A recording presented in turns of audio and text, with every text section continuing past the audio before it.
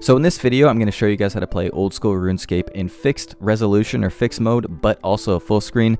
It's actually really simple. All you have to do is download RuneLite. I'll put a link for it in the description, and make sure that you download it from runelite.net and nowhere else.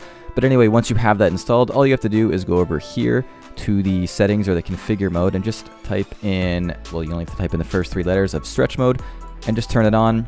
And then it turns everything into stretch mode, which is really nice. And then you can obviously play in the fixed resolution in stretch mode. So I guess you're playing fixed resolution in full screen.